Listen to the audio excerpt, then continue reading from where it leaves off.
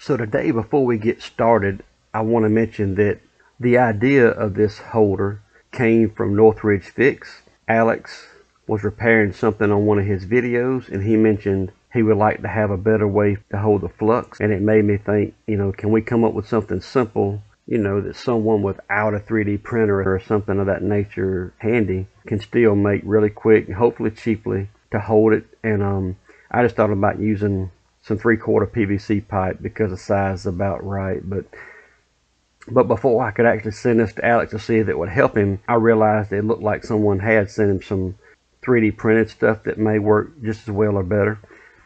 But later on, I'll show you here in a photo of one of the end of his recent videos. You can see he's starting to use it. He used a small tube, the little short tube, because of the 3D printed piece on the back of the syringe.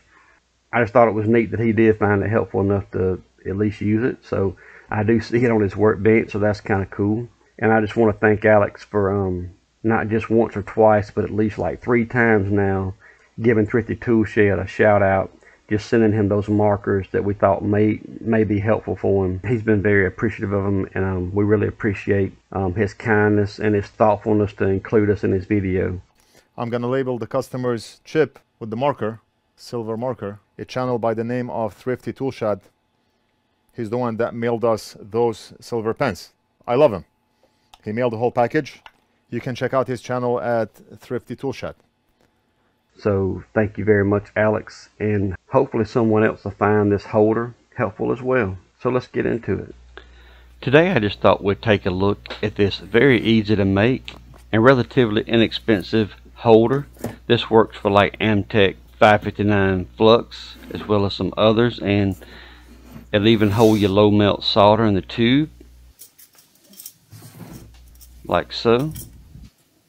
We can make this several different ways. I'm just using this gray riser pipe. It's a sprinkler riser pipe.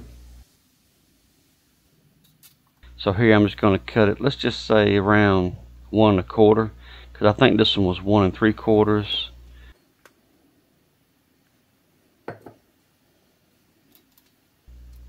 And that's about 3 1/2 for the holder tube. Now I'm just using these cheap ratchet cutters. They don't cut straight, but they do cut well. I've had them for a long time.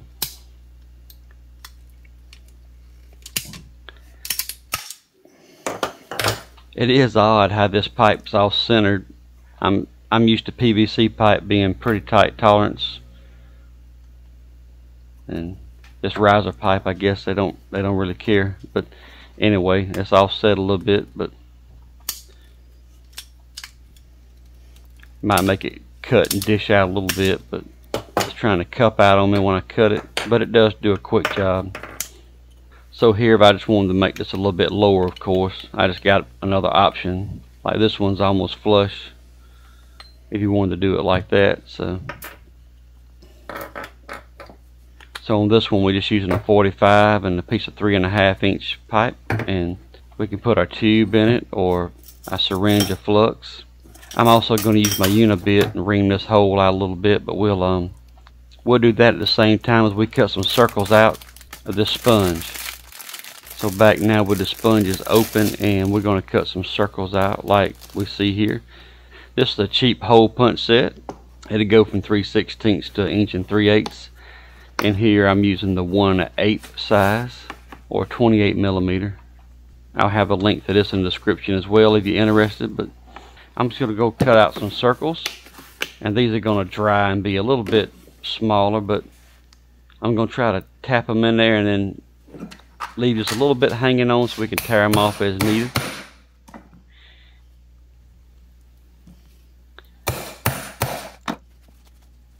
I just thought I would share this, a quick process and relatively cheap way to have your replacement sponges if you need them.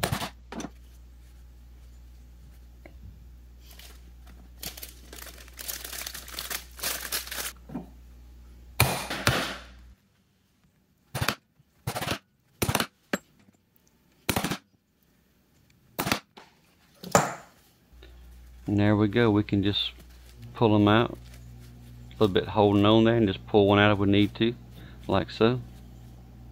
Now we can just take the sponges we have pre-cut and just put them in there, and you could just replace them every so often if needed. Yeah, we're also going to ream this hole out. And you can see this can be mounted on the wall as well if you'd like. So pretty versatile. I'm just going to use a Uni-Bit here to ream the hole out. It just helps. For example, here if you're putting it in, right, so a lot of flat area, it just helps. When you're taking it in and out a lot, it might help. Just use a deburring tool here to clean it up a little bit, and I think that'll be better. Now the one thing I had trouble finding locally was the Ys. So a 3/4 Y evidently is hard to find locally, so I did have to find those online. I'll have a link for those in the description if you're interested. I also chose to paint everything that was white with the Rust-Oleum hammered. This is the black. It has a good metallic look to it if interested, and I like the riser pipe because it's already gray. You don't have to paint it and worry about it scratching. I think it'll hold up pretty well. At least that's my thoughts. As I was saying earlier, you know, you can mount this on the wall if it works better for you, in front of you, beside you, if you're fortunate enough to have a place to mount it at your workbench. And of course you could also go the cheaper route if you had something close by like a shelf or a way to mount it, and just take a piece of pipe, right, a little bit smaller circle, and put a cap on it, and you can just mount it to a shelf or something like that if you want to at an angle, and just have a holder that way. So after we reamed out the pipe, it just looks like this. So you got two different options here. You got the one with the dual tubes, and then you got the single. And you could also remove this top part, and I just have a short piece of pipe here, and if you just wanted to have one that went straight in, maybe you had some other syringes, or maybe you wanted to put your low melt solder tube in there. It's more than one way to do it for sure, but I just thought I would share this, see if it helps someone else as well who may be looking for a way to store their flux and the tubes, and maybe even the grinding pen on the workbench. So if you found this video helpful today, please like, share, and subscribe. I'm going to have links in the description here for a lot of these items. If you're interested, at least you'll be able to see a better description of them, even if you don't buy them from those links. So any link you click on is an affiliate link, and it helps support the channel, and I greatly appreciate it. So thanks so much for watching, and God bless.